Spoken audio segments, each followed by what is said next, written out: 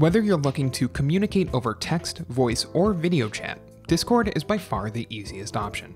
The app makes it easy to dip your toes into both direct and group messaging, and creating your own servers is super easy.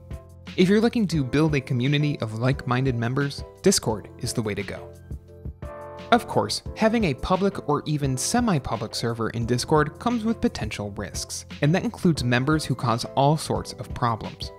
Thankfully, if you're the owner or moderator of a server in Discord, you have the option to permanently ban these users from your server.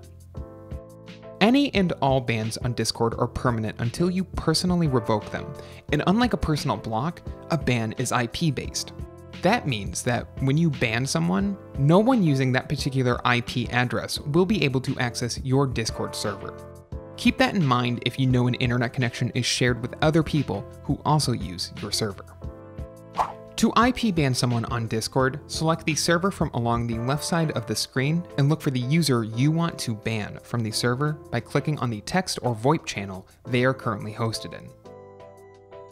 Once located, right-click on their name to open a context menu. Click on the red ban option to open Discord's ban hammer settings.